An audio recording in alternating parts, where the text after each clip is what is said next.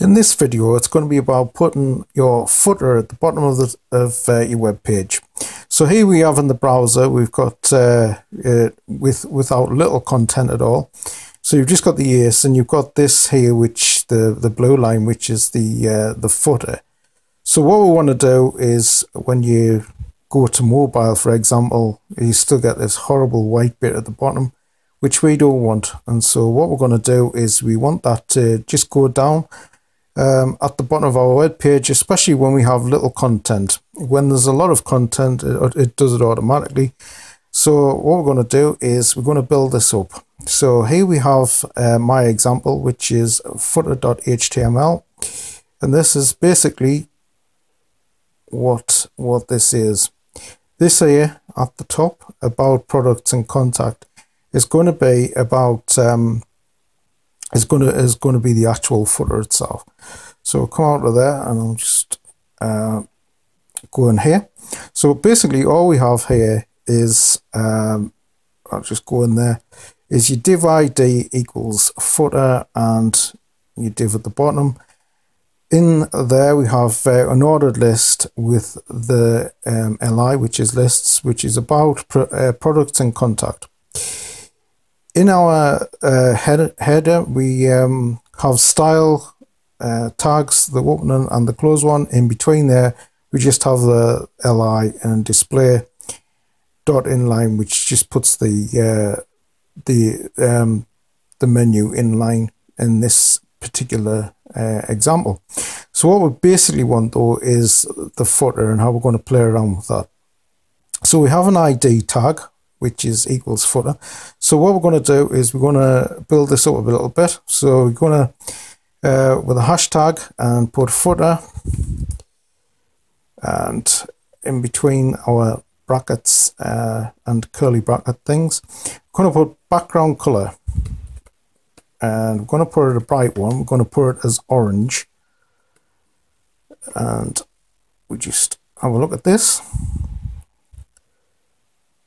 Okay, so that's basically what we want, and we just put that height, say 60 pixels, as a good height for a footer. So we just pop that in there. There we go. So how to get that at the bottom? Well, what we have to do is we're going to have to put bottom and semicolon, nothing, and then that's that should really, this is building it up. Bottom, nothing. So we put this at we'll just save this, have a look at it, and still nothing. So what we're going to have to do is we're going to have to like sort of put this down at the bottom, and we do that by putting position absolute, and we just save that again, and there we have it at the bottom. So that position absolute is very, very important. Now we're going to put in width, and we're going to put that as 100%. That's what we want, and I'll show you what that does. So we just do that there, 100%. So now we don't have any content on the page. We just have your footer there at the bottom, and we just put that in as mobile. So we go in as mobile, it's still at the bottom. So there, we've really conquered that, and that's really all we need. We do have a little problem here with the scroll bar though. So it actually, if you go in right at the edge there, as it says, it shows a slight space there. So how do we get around that?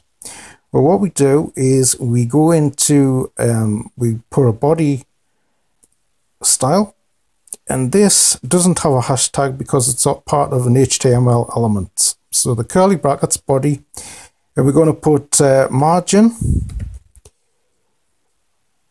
0 semicolon and padding, and there we're going to put that as 0 also. So there we have it. So it's body margin 0, padding 02. So we just save that.